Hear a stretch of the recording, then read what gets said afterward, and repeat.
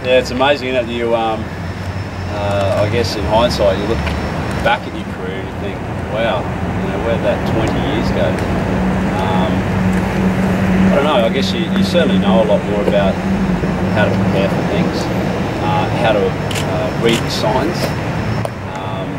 Some days you wake up and you think, well, today's a day where I know I need to back off, whereas I guess when you're 20, every day is a day where you just crack on and you go as hard as you possibly can at the wall. So for me, I think it's been a really interesting preparation and balance towards the Brisbane thing. I guess life also diversifies. When you're 20, you gain the responsibilities of marriage, family, fatherhood. You take a lot more on board. So for me, I think it's a much richer and more challenging position for you than when you're earlier in your career. Is it just? Yeah, I think everything's got a risk associated to it, but I guess if I didn't make a decision, or I made all my decisions based on risk, then I would have made one decision. So, for me, I'm really confident in the fact that I'm going to contribute, not just on the paddock, but also away from the paddock as well, and really give it everything that I've got at 40.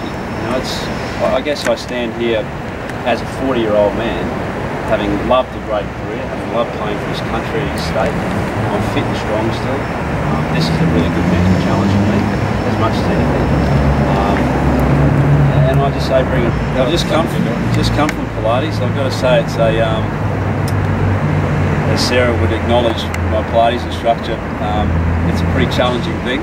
I'm lifting some big old weights there, little pink chaps, about 0.5 of a kilo. I'm trying to stabilise what is the catchword of the day, and that's the core.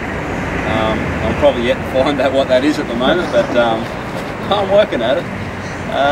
Yeah, look, I guess for me it's really all about, and it has been, I've got to say, right through my career, it's all about just being well.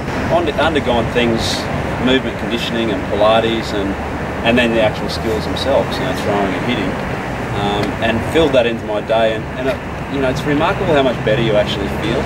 I suppose for an athlete, we are very physical beings, so to actually spend part of our day doing exactly that gives you great clarity, gives you, just gives you insights into what your day at hand is, and I've really enjoyed it. You really have to be an ambassador for cricket, and I think the future of our game is really at a fulcrum in a lot of ways. We really love our Test cricket. We understand that. We're reasonably happy with one days. They're in the landscape. But I think for me, it's all about what legacy I can pass on. And when I look back at it now, even to my 6-year-old son Joshua, who's just starting to pick up the cricket bat and has started his Indian cricket for the first time, what is really his game? What's he going to be playing 20 years from now, when he's, or his generation 20 years from now? And I think that 2020 is going to be a big part of that landscape. Maybe it's not even 2020, maybe it's even a shorter version of the game still. I've done that, I guess, away from Australia now for 3 years in the IPL competition. I loved it. We had great success. I felt like I contributed greatly to that culture. But in the back of my mind, I was always thinking, gee, wouldn't it be great to have a competition, a franchise competition in Australia, and really contribute to that. So this is what it's all about for me.